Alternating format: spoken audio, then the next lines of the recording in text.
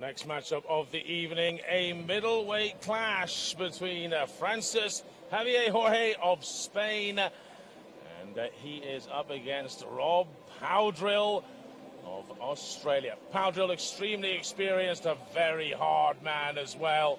An icy stare when you meet him in the corridor, the WMF World Champion. Now, this is one that on paper looks very strong for Australia and could just ignite the comeback that they need.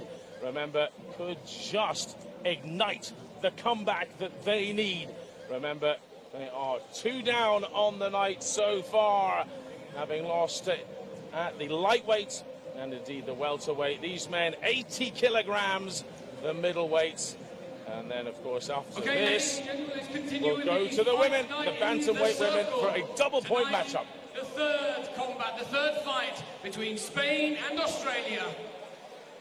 Let's have a little look at the video of Spain's representative, Francis Javier Jorge. Soy entrenador personal, monitor deportivo, después también tengo mi título de vigilante de seguridad y todo, a lo mejor mucho tiempo de mi vida para dedicarla, ¿no?, de lleno al entrenamiento, pudiendo pues estar más con la familia, con mi mujer. Y bueno, es un poco sacrificado, pero al final vale la pena.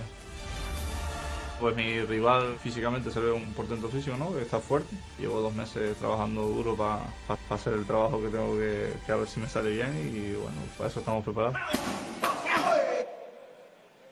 Here he is in the middleweight. Born in 86, he's won 39 fights, 8 through knockouts, lost just 1 and drawn 3. He's 185 in height and just under 80 kilos in the middleweight from Tenerife, Francis Javier Jorge. Well, to a very warm applause. The middleweight for Spain, Francis Javier Jorge, makes what is a fairly short walk out to this circle. Enjoying his moment, and he has quite a matchup.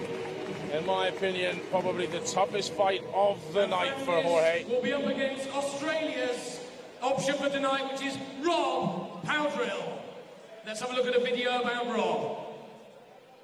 I always think about, like, you know, quitting or retiring one day or whatever. I know I couldn't do it now just because it'd always be on the back of my mind, like how far I could have gone or what else could have come from it. I love the rules. I don't really like the ground game in the MMA, so the fact that we can just punch, kick and throw in a suplex slam or something like that works good for me. I don't think too much into my opponent. I'm pretty confident in my abilities. I pretty much think I can beat anyone until they prove me otherwise. Here he is, middleweight, 186 in height, just under 80 kilos. He's won 47 fights, lost just 12, drawn 2, 30 years old, representing Australia. I give you, for the circle, Rob Powdrill. And here's a man who just loves the occasion. Rob Powdrill lives for these moments. Hard to imagine him doing any other profession. Rob Powdrill is a powerful man, big thick legs on him, a real athlete as well, trains extremely hard. 47 wins now. Jorge, of course, 39 wins, but what's interesting, just 8 by knockout Jorge, but somehow he manages to squeeze out the wins. He's only lost once, the Spaniard, while as Rob Powdrill has lost 12 times, but a WMF world champion. Yeah, the record of Jorge, really, really impressive. Comes to this with just that 1 loss. What's he going to do tonight against a really tough opponent in Powdrill?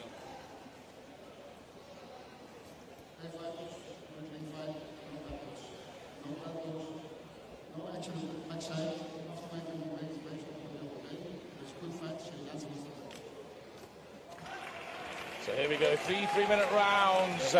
In the blue gloves, it's Spain's Francis Javier Jorge up against Rob Powdrill from Australia. In the whites, we're underway, the middleweight clash, the final men's one of the evening in this Spain versus Australia preliminary battle. Right, well, right from the get-go, you can see both men trying to impose themselves on each other. Powdrill came under a bit of pressure there from Jorge. Jorge got a lot of skills, very, very agile. Powdrill really looking a little bit lumpen here as he takes shots, a good left and a good right hand. And Powdrill taking some big hits there from Jorge. Good hands from the Spaniard. And Powdrill goes down on one knee, manages to get back up. Actually, could be technically a knockdown there. Jorge comes to do business. And actually, Powdrill struggling to really get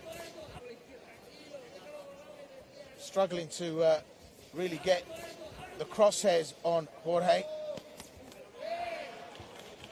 Pace has settled down a bit, but Powdrill, I've got just a little bit under pressure here.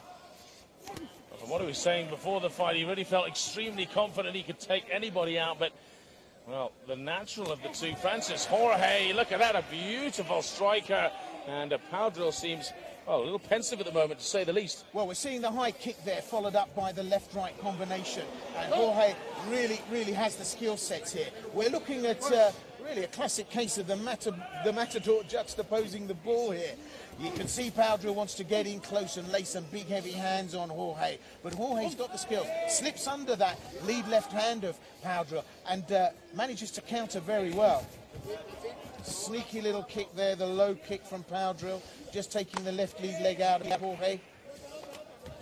So they're both having just a little feel around here, but Jorge, not frightened in coming forward, comes in behind the knee and putting Powdrill under pressure.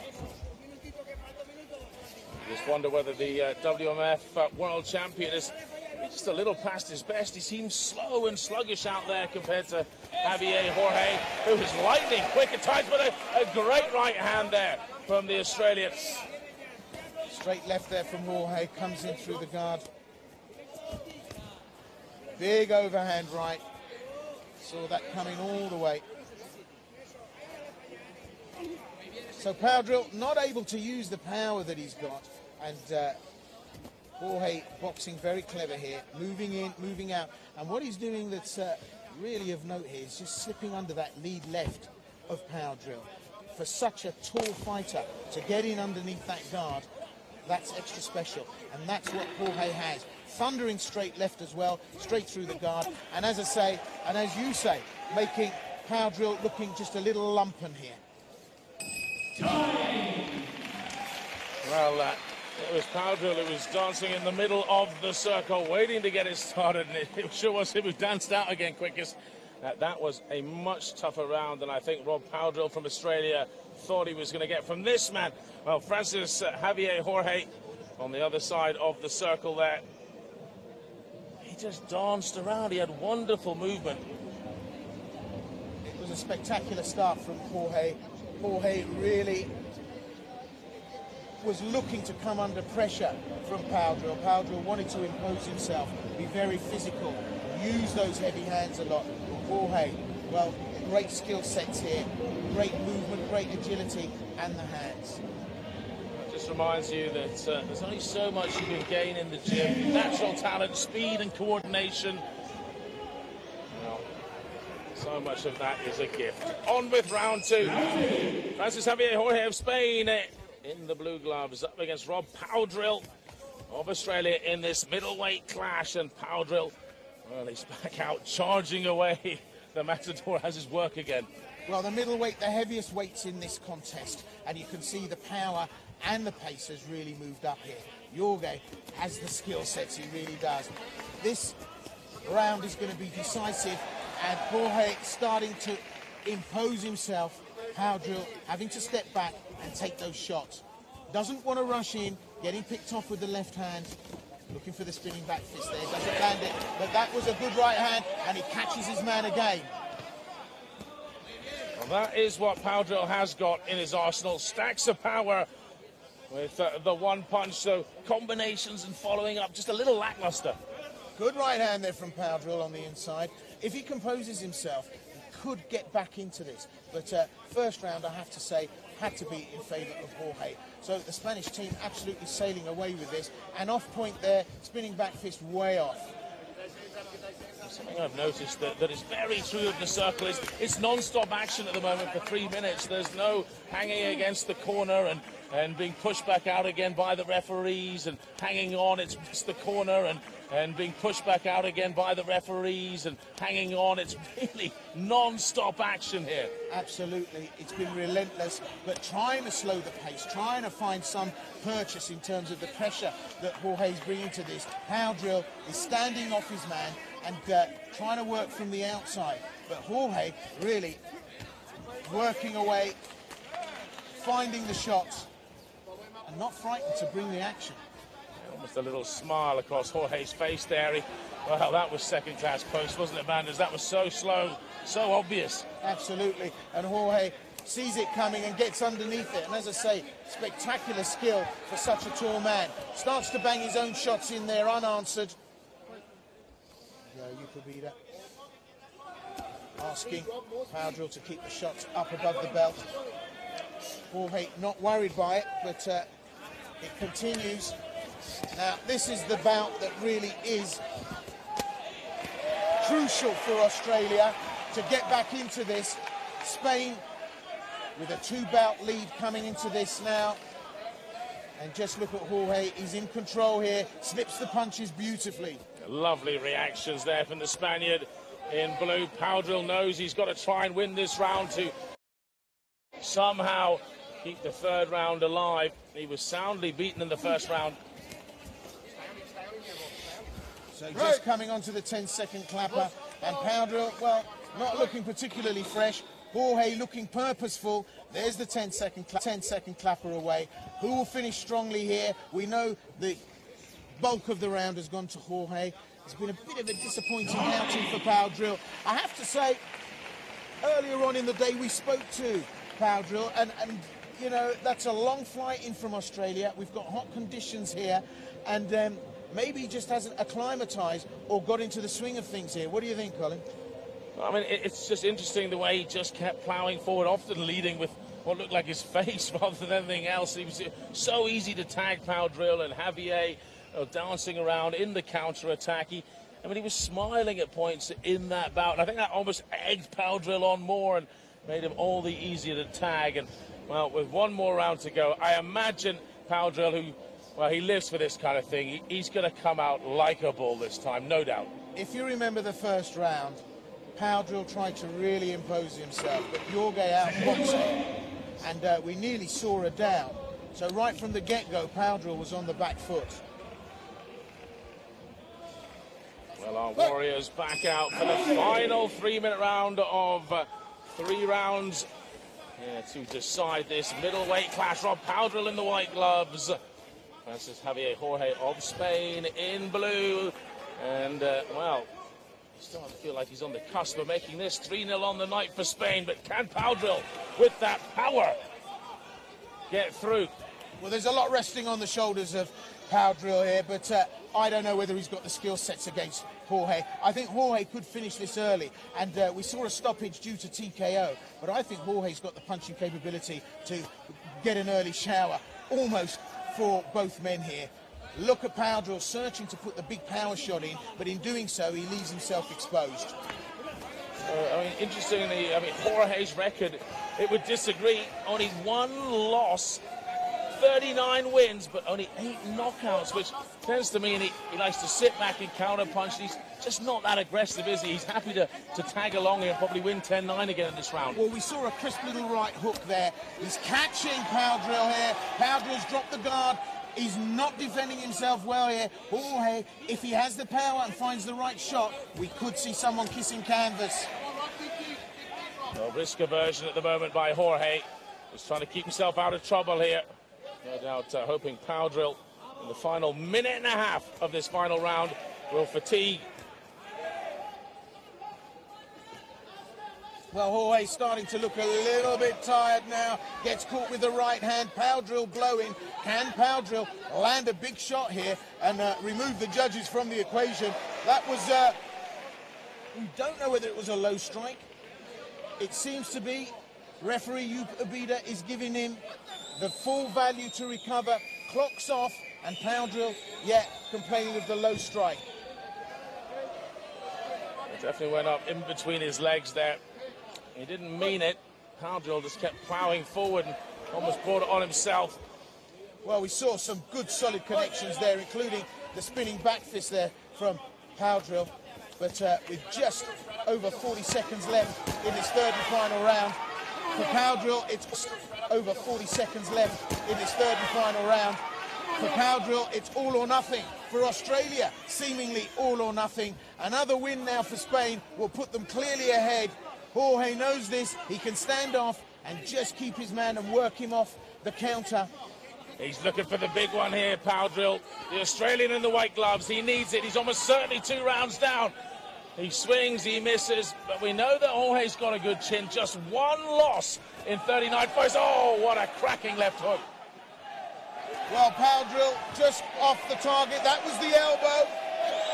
That was the elbow.